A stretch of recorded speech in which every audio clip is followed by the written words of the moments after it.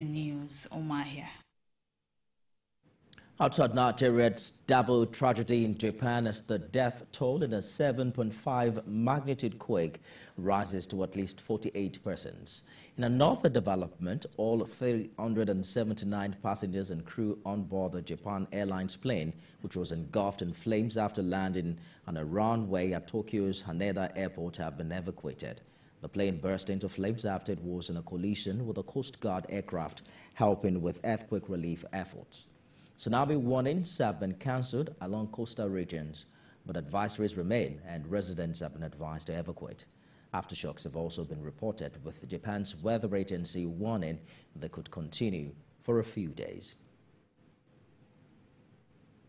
And that's the news this hour. You can check out all the updates we're monitoring on our website. It's tvcnews.tv. You can also follow us on our social media handles on Facebook, Instagram, and X at TVC News NG. On YouTube, we're live at TVC News Nigeria. Thanks for watching.